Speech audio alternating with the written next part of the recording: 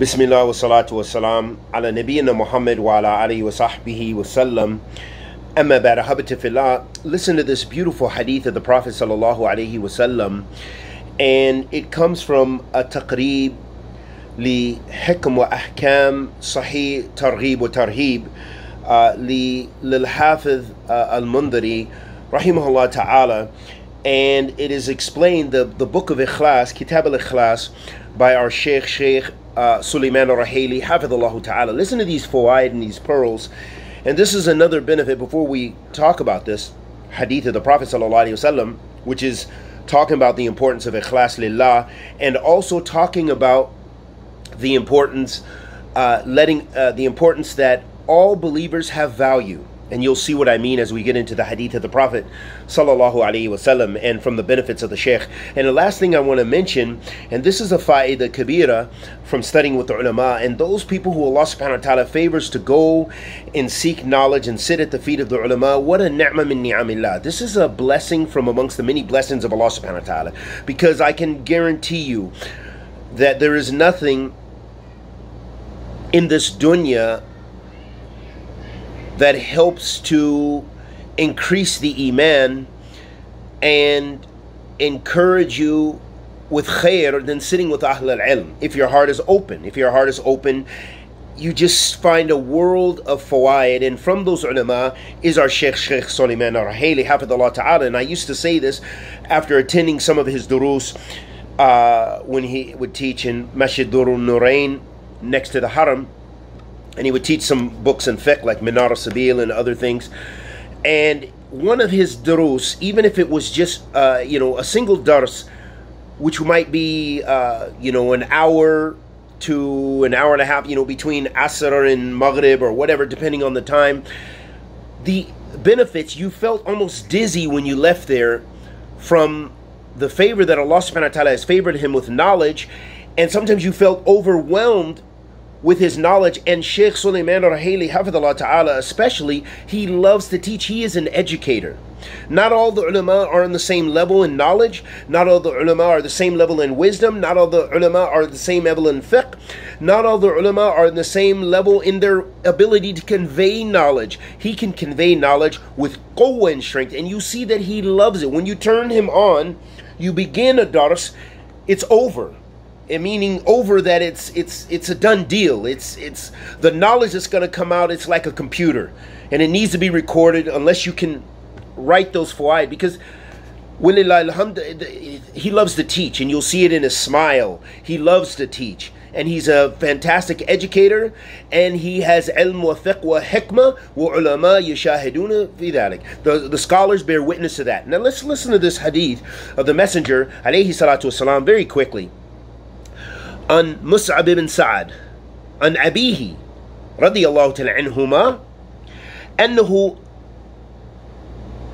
ظن أن له فضل على من دونه من أصحاب رسول الله صلى الله عليه وسلم، فقال النبي صلى الله عليه وسلم: إنما ينصر الله هذه الأمة بضعيفها بدعوتهم وصلاتهم وإخلاصهم. رواه النسائي وغيره، وهو في البخاري وغيره دون ذكر الإخلاص. قال Al-Albani Sahih. Imam Al-Albani judged this hadith to be a sound hadith, and also you'll find it in Bukhari except without mentioning ikhlas in it. So in this hadith of the Prophet sallallahu alaihi wasallam, the hadith of Mus'ab ibn Sa'd, he's the son of Sa'd ibn Abi Waqqas radiyallahu ta'ala anhuma. So he narrated this on his father radiyallahu ta'ala anhu. He said that he thought that he had a fadl, that he had some sort of superiority over the rest of the companions of the Messenger of Allah sallallahu alaihi wasallam, meaning Sa'd ibn Abi Waqqas radiyallahu ta'ala anhu, who are from the Ashara Mubashirina fil Jannah. He's from the 10 who were guaranteed paradise by the Messenger alayhi salatu wasalam. And so with that, because of his bravery and some other attributes he had, that he thought that he had a kind of superiority over the other companions, and that he should receive a little bit more in the ghanima, in the war booties, the war spoils.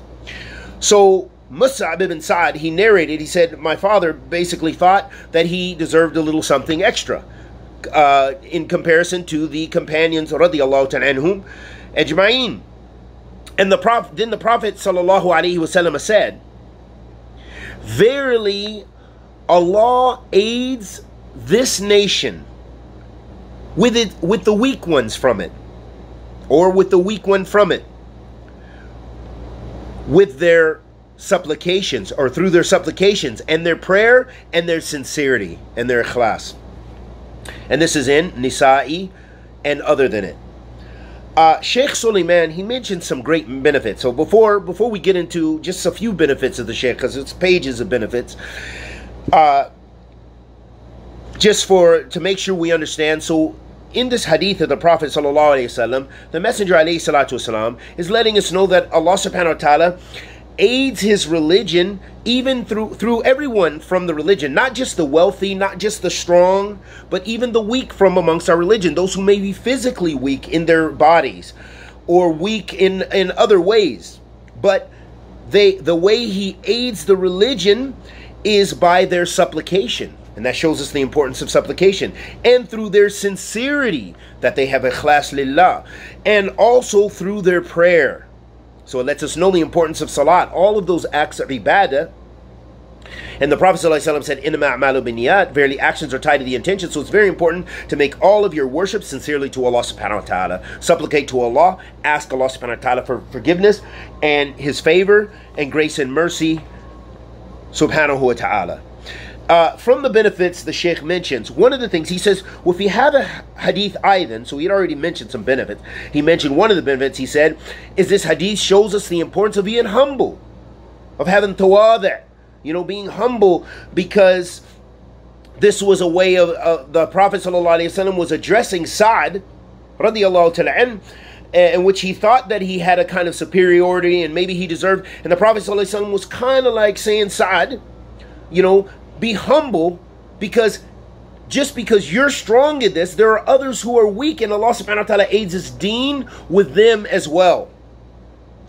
And so this is a way and shows us the importance of being humble and to not become arrogant.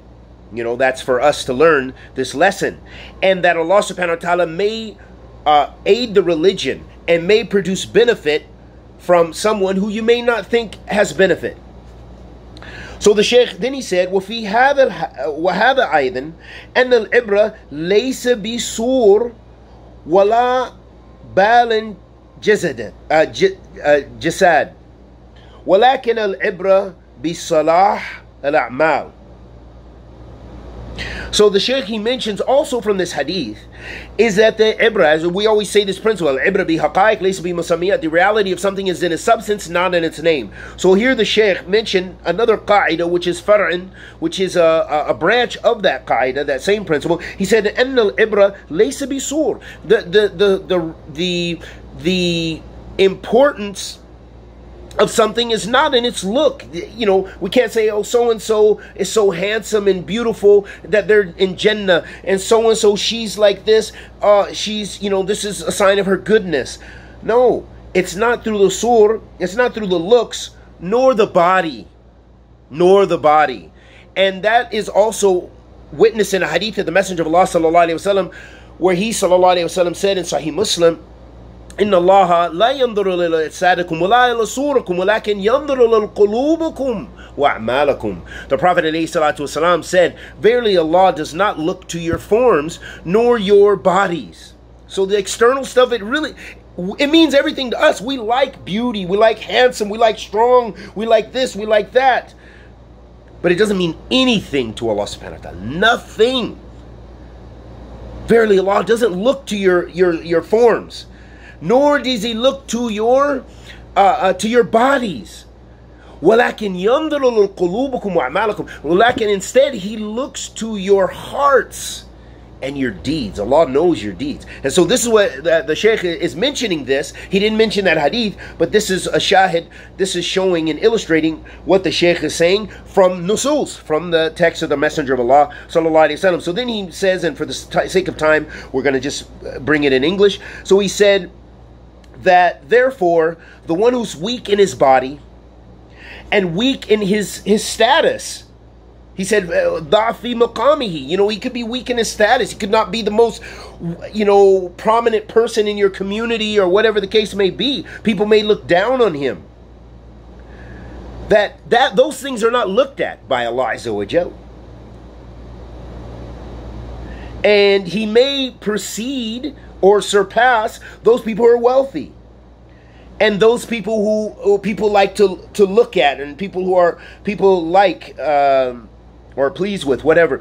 So he said, لأن المتقي لله عز وجل وأكرم هذه الأمة أتقاها لله سبحانه وتعالى لله سبحانه وتعالى. So he said because the most important, the one Allah subhanahu wa ta'ala looks at is the one who fears Allah subhanahu wa ta'ala, the Almighty, and the one who is graced and honored with the most God-fearfulness of Allah subhanahu wa ta'ala. Another benefit the Shaykh mentioned, and we'll end it here, and he says that the ulama, they mention that the ways that a person, that Allah subhanahu wa ta'ala aids his religion is through these things. He said, وَيَنْصُرْ بِعِبَادَةِ وَالْإِخْلَاصِ لِلَّهِ سُبْحَانَهُ وَتَعَالَى وَلِذَلِكَ قَالَ عُلَمَاء أركان النصر للأمة والعزة والتمكين ستة. So he says there are 6 reasons why the Ummah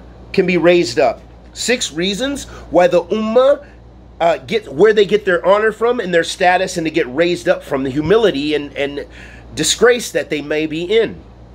He says first is ibadah khalis khashia, is through worship which is humble worship that's sincere. Humble, fearful, sincere worship. That's the first way we get our honor back. Second, he says, وَقُوَّةَ دَافِعٍ, also the strength of defense in defending ourselves. He said also that the Imam of the Muslims is heard and obeyed, that you listen and obey the leader. He then also mentioned وَالْعِلْمِ النَّافِعَ, and beneficial knowledge. He then mentioned al-amr bi-ma'ruf wa nahy al-munkar, to command the good and forbid the evil. And the last thing he said, وَجَمَاعَةٌ مُتَحِدَةٌ غَيْرَ مُتَفَرَّقَةٌ.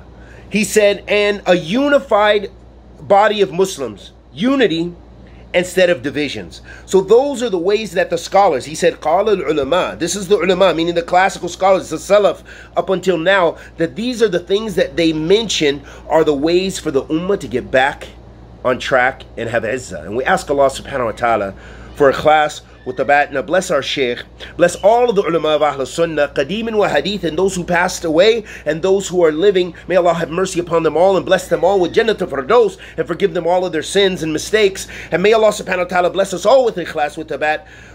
And may Allah tabarak wa ta'ala bless our brothers and sisters who are being oppressed. For example, the Uyghurs in China, don't forget them.